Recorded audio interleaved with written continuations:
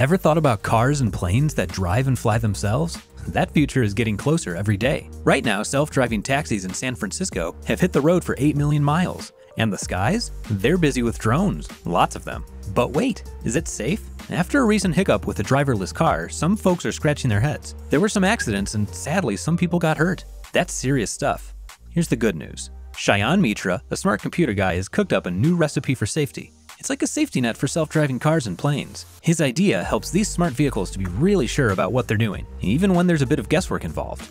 Mitra's team can't see inside the vehicle's brain, but they can still make sure it's making safe choices. That's a big win.